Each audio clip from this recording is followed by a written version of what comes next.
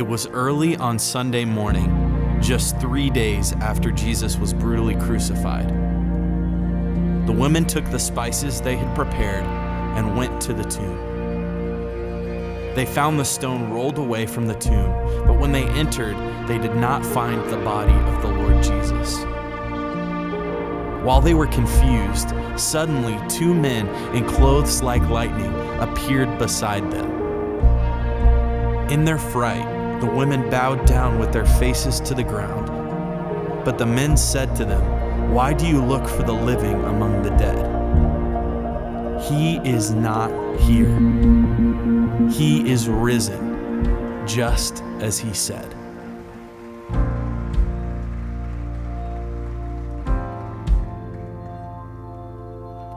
What did you come looking for today? Maybe like the women at the tomb, you didn't arrive with great expectations. All they had experienced just a couple days earlier didn't allow for high hopes. They saw him die with their own eyes. They were preparing for a funeral, not a miracle. Is that you? Do you feel like it's all too good to be true? Like life's gone dark and you can't see your way out? The good news of Easter is that when Jesus walked out of the tomb, he left the door wide open for you and me. Don't you see? There will be no funerals today. The grave is empty. He is risen. Anything could happen.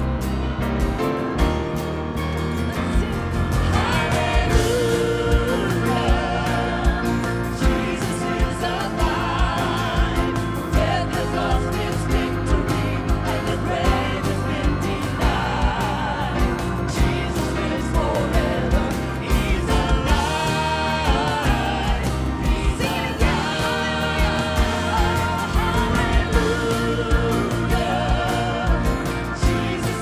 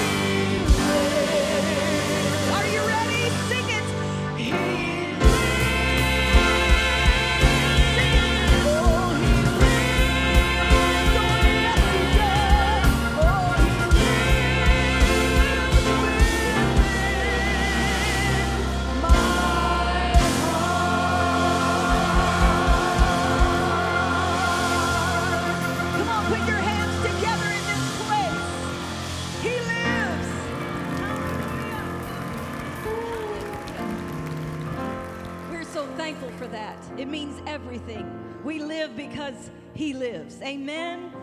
Are you happy today? It is Easter. We so welcome you and thank you for being here. Thank you for worshiping with us. Before we move on with the service, why don't you step out and shake someone's hand around you and welcome them to church.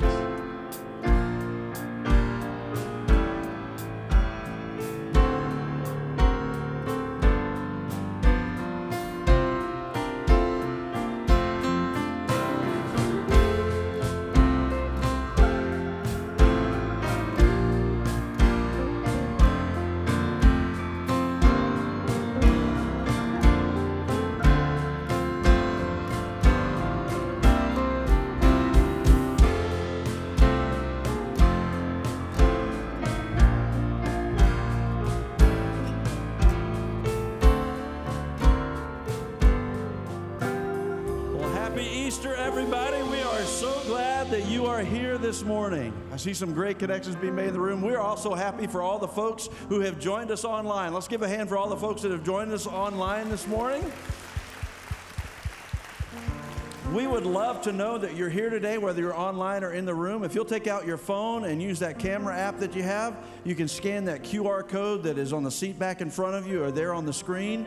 If you're our guest, we know you could be a lot of places this morning, but we are honored that you have chosen to be a part of the Easter experience here at the Assembly.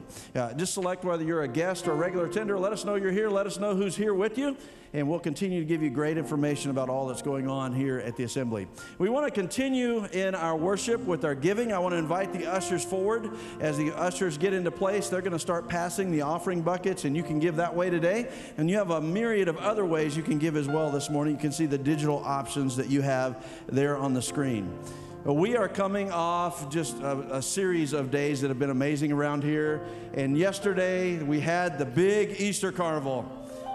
You guys, it was an amazing day. Our dream team, over 200 of you came out in that cold and that rain, and you made that event happen yesterday, rain or shine, and there were families just coming from all over the place that were enjoying that opportunity to be together. It's right in the vein of our vision and our mission to serve neighbors and nations, and you just knocked it out of the park. We appreciate all the dream team that served. Speaking of kids ministry, though, we've got Allison Wynn with us, our kids pastor, and I want to give her an opportunity to share what is going on in kids ministry today. Good morning. We are so excited to have all your kids and grandkids in our services today. The theme in kids ministry today is the colors of Easter. And so we're talking all about the gospel message through the use of colors in an age-appropriate way. That's super exciting. So they are going to go home today with one of these pages, and it gives you an outline of what we've learned so you can continue the conversation at home. But the fun doesn't stop there, because they are also going home with one of these fun, colorful koosh balls. And so it'll be a great reminder as they play with it of what they've learned today and the gospel message that they've learned. But there's also a huge announcement today. Surge registration launches today. Come on. So if you're not familiar with what Surge is, it is the best of VBS and the best of Kids Camp mashed into 3 amazing days. So if you have kiddos in your life that are ages 4 to the 5th grade, you do not want them to miss this. So go online, sign up. It's at the end of June. We do all kinds of things from games to crafts to a stage presentation, and they will love it. You don't want them to miss it, so sign them up. Hey, we are excited about all that's going on in kids ministry. Let's give Allison and that team a hand. They are doing a great job discipling these kids. Hey, this is also a special time of year. In 2 weeks, we're going to be celebrating water baptisms. This is one of my favorite moments of the year. We have these baptisms several times a year, but this is the one that's most meaningful to me. This is the month, so many years ago, right after Easter, that I was baptized. And I just encourage you, if you've never been baptized, or you were baptized as an infant and you didn't understand what was going on, or you have kids in your family that you haven't led to that decision, this is a great time to tell them the story of Jesus and the resurrection, and to give them an opportunity to accept Him as your Lord and Savior, and then take that next step. So if you are taking a life change today, if you are coming back to church today and you say, I really need a fresh start, that water baptism is a symbol of what you're doing today. And I just encourage you, use that sign-up sheet. You're going to have the sign-up online there. You're going to have 2 weeks to get signed up, and then in 2 weeks, we are going to celebrate that water baptism together. Also, on that same weekend, we fill up these weekends around here. We're going to have a law enforcement appreciation weekend. And we've invited a lot of the Broken Arrow police officers and their families. we're not limiting it just to Broken Arrow, but you may have some officers either retired or active, and you may want them to be a part of that weekend. So we want you to have an action step as well, in addition to the invitations we've sent. So you're going to have an opportunity to pick up these cards at the Info Center. So if you know of an officer in the area here and their family, we'd love for them to come that weekend, either Saturday or Sunday, to the service of their choice. And then they can come, and we're going to celebrate them. We're going to pray over them, and then we're going to have an opportunity to celebrate them with a meal right after that service.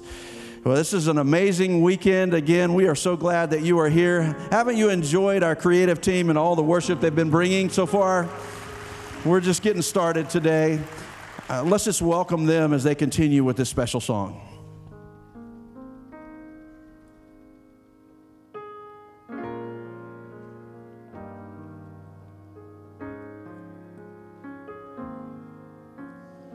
Years I spent in vanity and pride, caring not my Lord was crucified, knowing not it was for me he died on Calvary.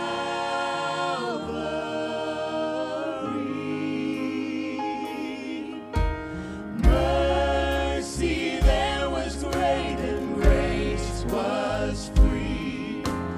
Pardon there was multiplied to me. There my burdened soul found liberty at Calvary.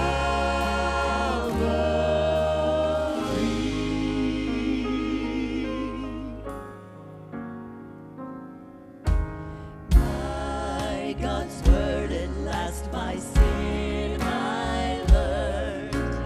Then I trembled at the law I spurned, till my guilty soul imploring turned to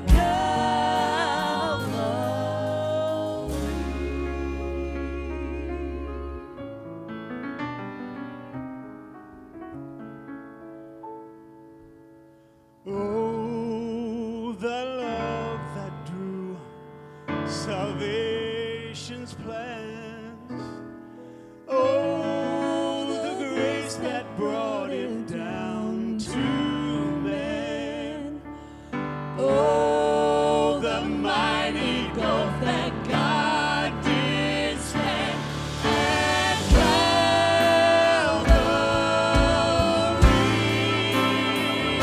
Oh, mercy there was great and grace was free. Pardon there was multiplied to me. There my burdened soul found liberty at Calvary.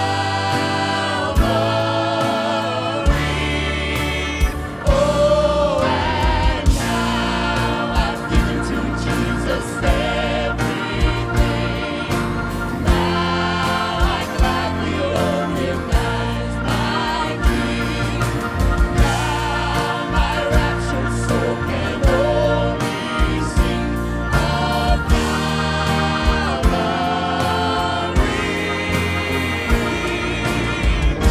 Mercy there was great and grace was free. Pardon there was multiplied to me. There my burdened soul found liberty at Calvary.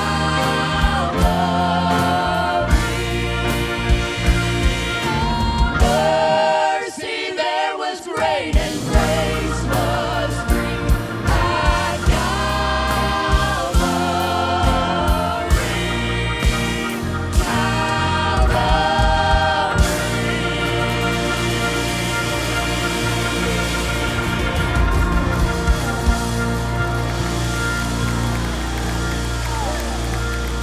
Come on and put your hands together to the risen Savior who died on the cross.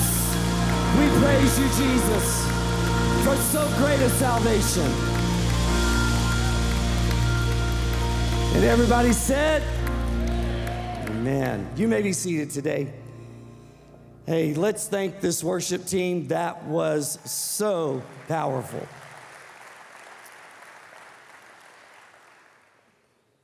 Those are the kind of songs that they paint a picture. You not only hear it, but you see it. They're at Calvary. I pray that this gathering could be an eye-opening, life-changing experience. Jesus, when he was on the cross, in my opinion, preached the greatest sermon ever. His Sermon on the Mount is lengthy and awesome, but there's something that's on a whole nother level.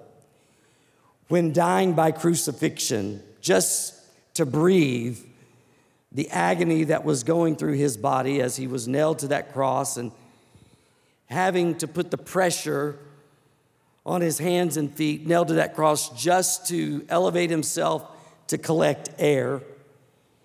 And in that agony, he would speak. He would speak 7 precise statements. They're short statements. He's using an economy of words because of what he's going through, but they're life-changing. A short sermon, but a powerful sermon.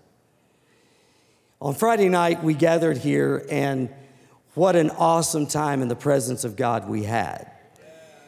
We celebrated what Jesus has done for us in communion, and then we opened up the carnival for all the people who would be working on Saturday.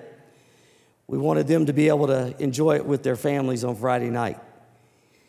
As I was out there enjoying it, one of these kids came up to me and he said, "Pastor Ron, like your sermon, like you preached from the Sunday all the way to the Friday that Jesus died." Like, and he goes, all the way to Friday. He goes, "If you'd have started 2 weeks before he died, we would have never gotten to go to the carnival."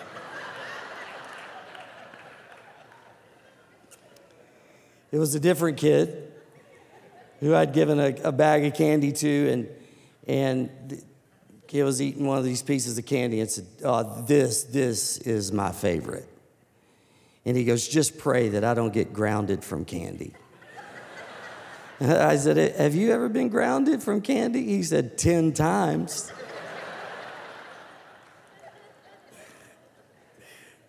I got to share this. When I was on one of the rides, and it's this boat that swings, and if you get on it, it doesn't look as much just watching, but you get on it, it will tell you.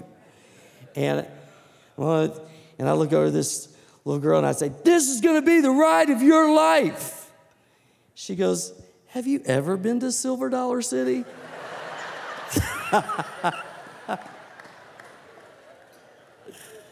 Love it. So Jesus, he does not preach a long sermon as he's hanging on the cross. Rejoice with me that Jesus, out of his love and perseverance, would make this first statement: "Father, forgive them, for they don't know what they're doing." That his whole purpose was to save us, his people, from their sin. Amen. And that in that moment of intense pain, that's what he's doing. He is forgiving.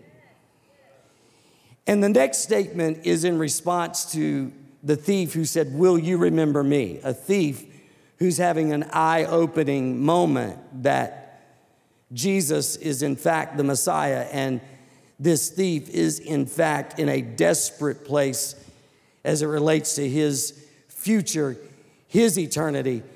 And he says, "Will you remember me?"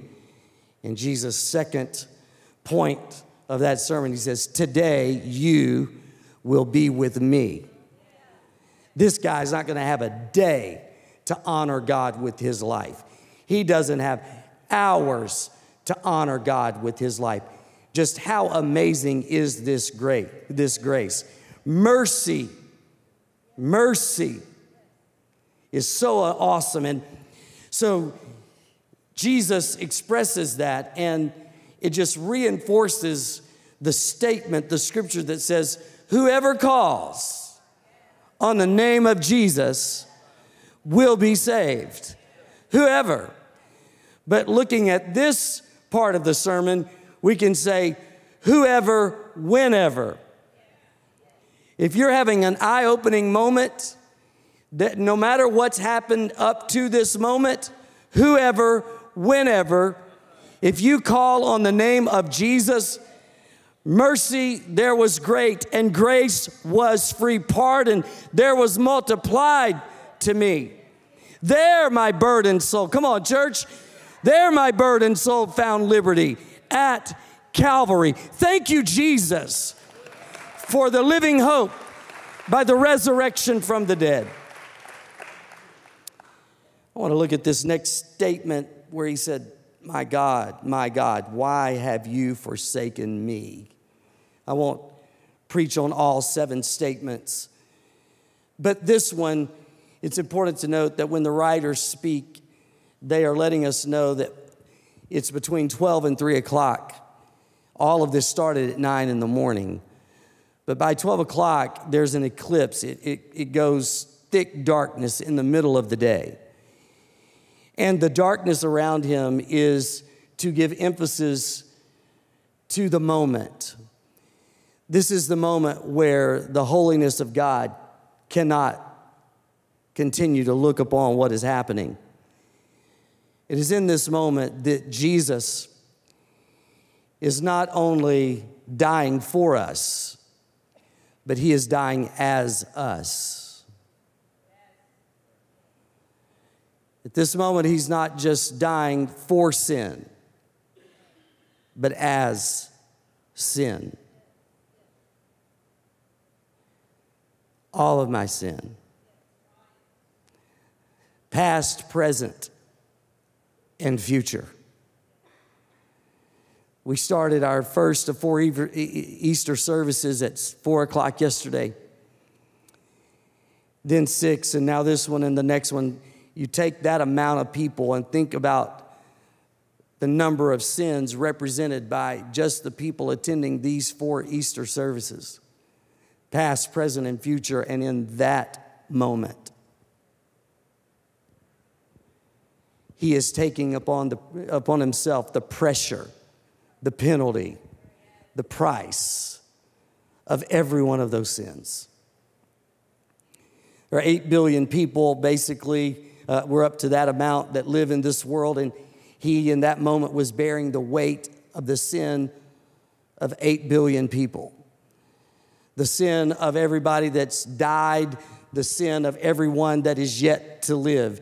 In that moment, Paul's words in 2 Corinthians 5, in that moment, he who knew no sin, the one who knew no sin, became sin that we might become the righteousness of God. Let it overwhelm you. Let it overtake you. Let it be a fresh reminder of the goodness of God, the grace of God. Why would he do it? That's my cross, not his. I sinned. I fell short. I fall short.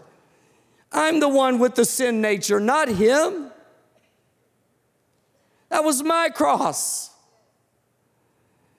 But if there was going to be the possibility of reconciliation with God, there had to be a perfect sacrifice. And he was the only one worthy. He was the only one capable. Lamb of God. God so loved the world. The 8 billion. God so loved the world that he gave his only son. This son that would be born of a virgin, that would live a sinless life, that would then humble himself, Nobody took his life. He gave his life. A ransom for many. In these hours, he's paying the price of redemption. He is paying the price for our transgressions. Our punishment is in this moment being placed upon him. He's been wounded by this point for our transgressions. This is how we can stand and say, he has forgiven all of my iniquity. He has healed all my diseases. He has satisfied my life with loving kindness and tender mercies. Thank you, Jesus. Thank you, Jesus. If you ever question whether or not you are loved, look at the cross. You are loved. That's what drove him to that place of sacrifice. That is the motivation, the reason. And that is why we sing, mercy there was great and grace was free. Pardon there. It's only a place, it's the only one, it's the only name given.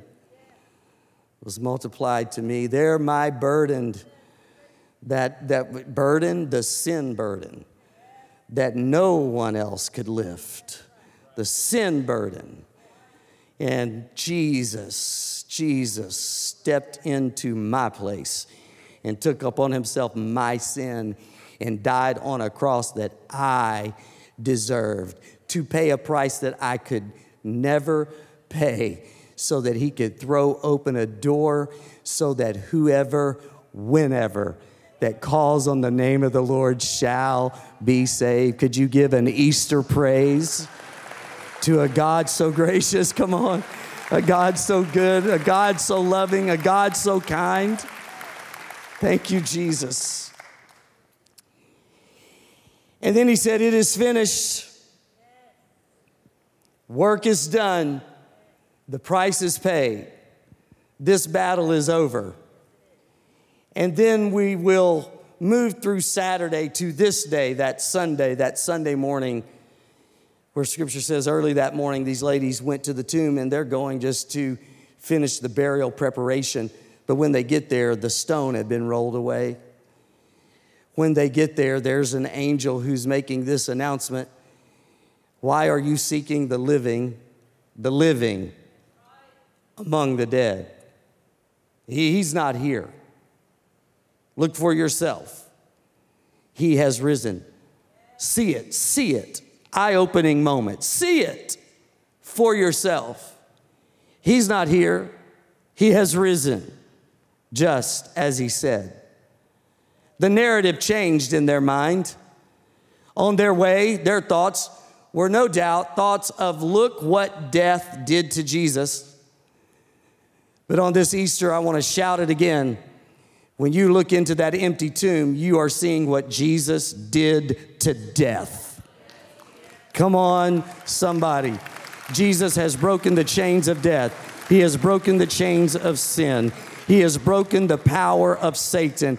He's made a show of demons openly. He has triumphed over them by the cross, by the empty tomb.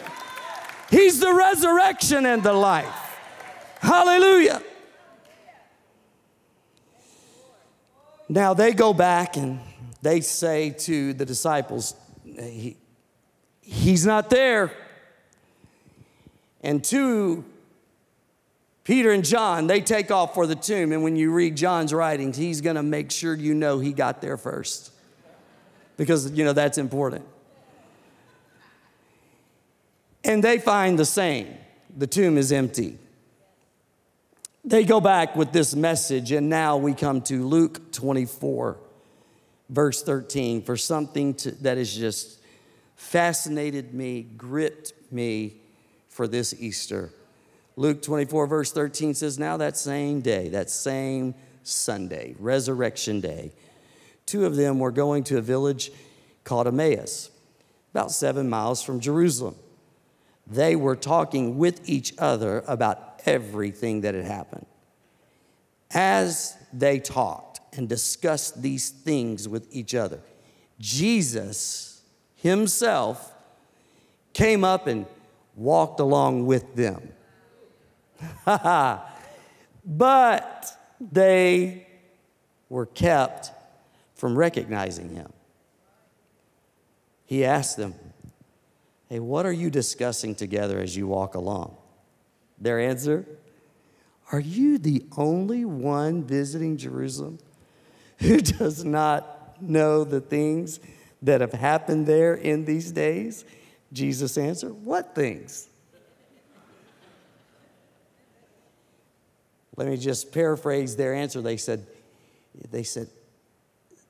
speaking of Jesus, they're talking to Jesus. They don't realize it's Jesus. He was so powerful. He was a man of promise.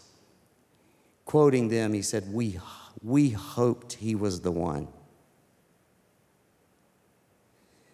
They said, what's interesting is that some ladies went early this morning and they say that the tomb's empty.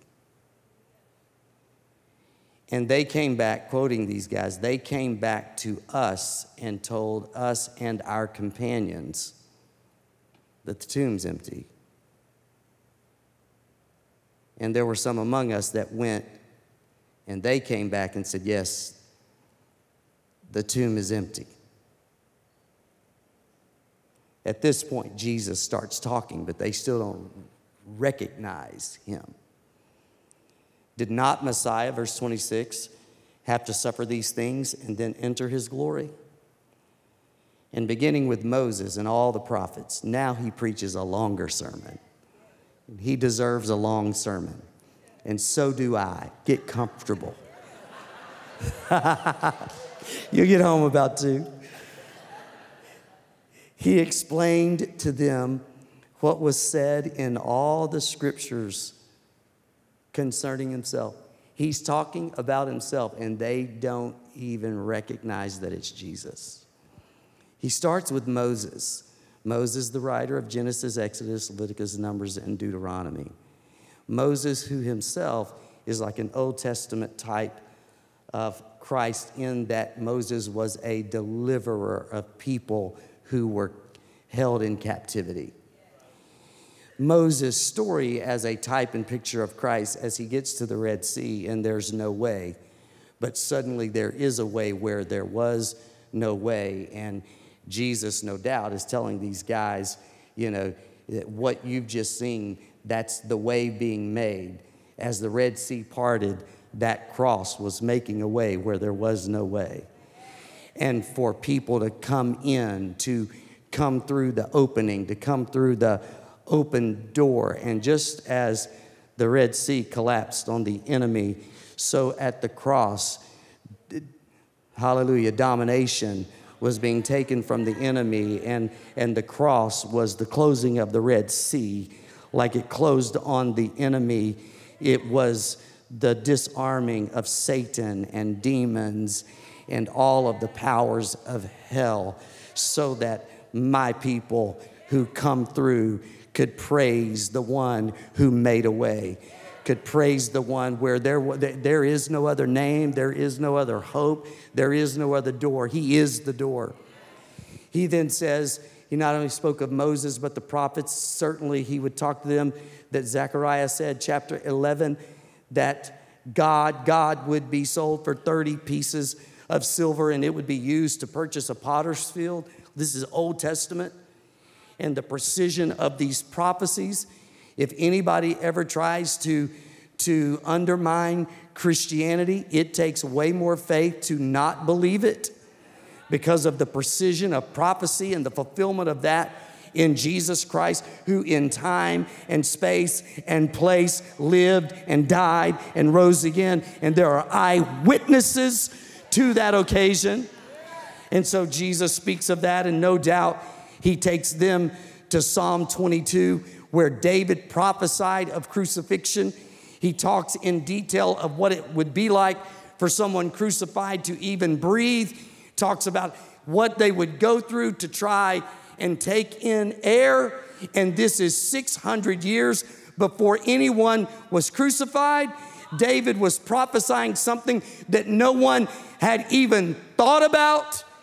And there on the place of the skull, Golgotha, Jesus hung between two thieves.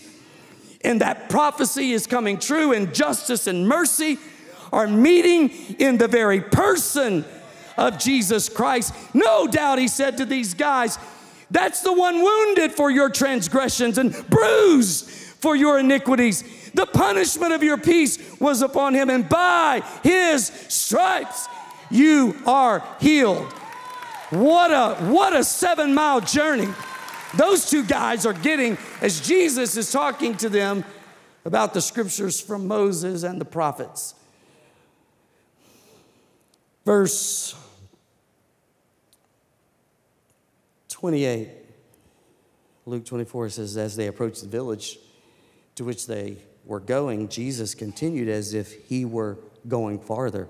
They urged him strongly, stay with us, for it's nearly evening. The day is almost over. So he went to stay with them. When he was at the table with them, he took bread and gave thanks and broke it to give it to them. Verse 31, look at this. Then their eyes were opened and they recognized him. An eye-opening moment. Let me skip down to verse 32. They asked each other, were not our hearts burning within us while he talked with us on the road and opened the scripture to us?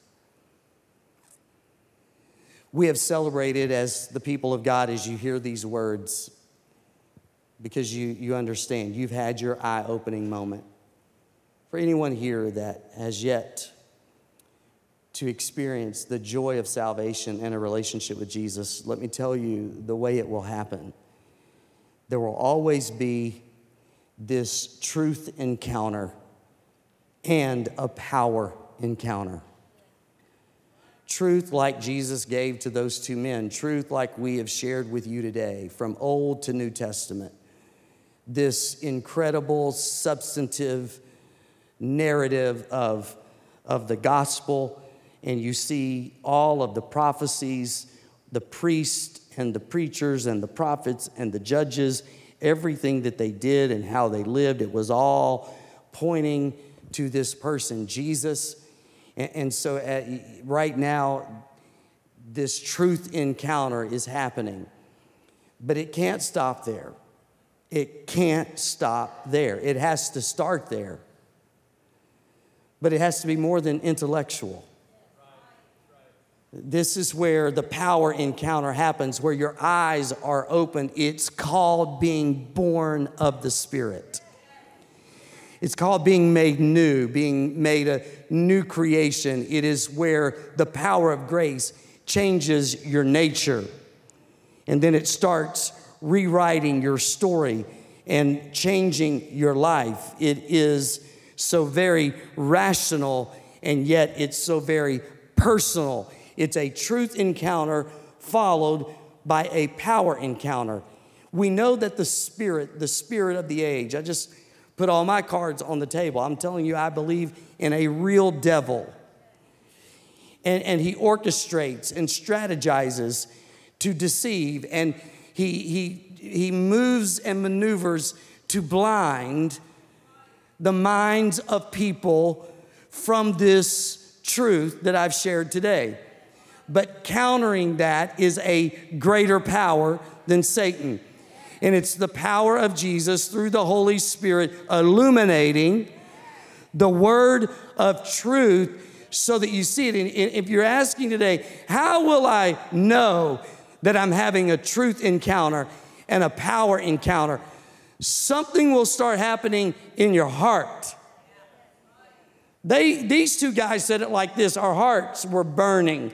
Something starts gripping, something like maybe a knock. There's an awareness that starts coming to you, and it's Jesus, and it's Jesus calling and issuing an opportunity for you to be saved. Paul was even sent. And as he was sent, this is Acts 26, it was to open their eyes so that they could turn from darkness to light, from the power of Satan to God, so that they may receive forgiveness of sins and have a place among those sanctified by faith.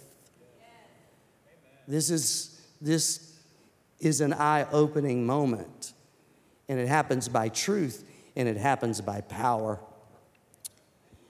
Blaise Pascal, a 17th century scientist who invented the syringe, the first mechanical calculator, and hydraulics. He was an atheist until one night, according to his own story, from 10:30 until 12:30 in the morning, he had this revelation. Jesus revealed himself to him. And from that moment, he lived radically for Jesus. And people would challenge him and say, "You're brilliant. Surely you don't believe the Bible." And he would say, "In fact, I do. I didn't, but now I do." And he was one of the best to give this eloquent, substantive presentation where it would be like a case for Christ as seen in the scripture, and it would be that truth encounter. But then he would say, but it moved beyond information, and for me, it moved beyond intellect, and he said it became a relationship. That's it. It became a relationship. And they would say, but still, and they would challenge the validity. And here's what he said, and it's historic and it's still true to this day. He says, the heart has its reasons which reason knows not. That's this brilliant man saying, on that night, my heart burned within me. And I didn't have to have facts. I had something better than facts. I didn't have to have more information. I had something better than information. The eyes of my heart were being opened. And I saw, and I sensed, and I knew, and I was born again. I was born of the Spirit. My heart was changed. We have prayed that this would be an eye-opening, life-changing moment for you. And quite honestly, we get it, don't we?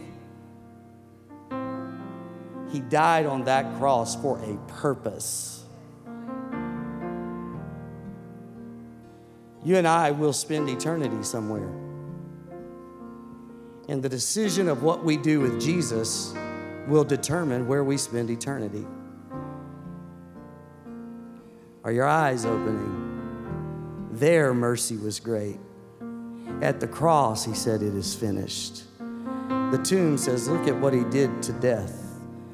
Now, he opens a door for you, and all you have to do is surrender, submit. Enter this relationship. And the reason I press this, because in a community, in the part of the country where we live and in this community, there's just, you know this truth. It's impossible to, there are churches everywhere. There's so much of the trappings of Christianity. But it's got to go beyond information. And there are people sitting in this room, and Christianity is not like meant to be a tradition. And Christianity is not a philosophy.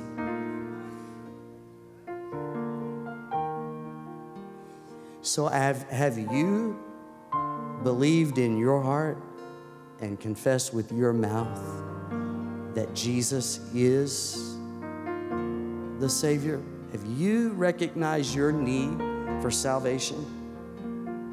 See, it's not do you go to church. It's not do you come from a family that has believed this and lived this. This is about you and your heart. This is about your eternity. This is about your life between now and the time you step from this life. I didn't mention that statement where it says, Jesus said, now, Father, into your hands I commit my spirit.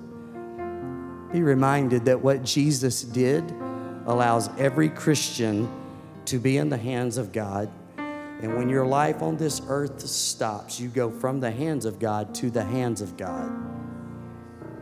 Paul said to be absent from the body is to be present with the Lord, from his hands to his hands.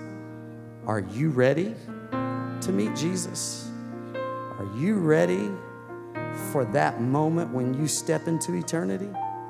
That's a very important question. Are you ready for your life to change?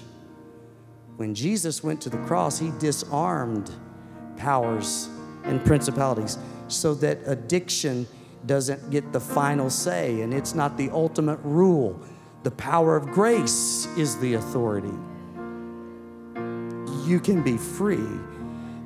His cross is our freedom. His stripes is our healing. Turn your sin to Jesus today. Turn your pain to Jesus today. Stand with me, everybody. Thank you, Lord. Worship team, come and join me. I'm going to pray, but I want to place this song right here, just the chorus, a couple times through, and then we're going to pray. Would you sing it with me, team? My chains are gone. I've been set free. My God, my Savior has ransomed me. And like a flood, his mercy reigns, unending love, amazing grace, amazing grace, how sweet the sound that saved a wretch like me. I once was lost, but now I'm found. Was blind, but now I see. Here's the testimony. My chains are gone. I've been set free. Thank you, Jesus. My God, my Savior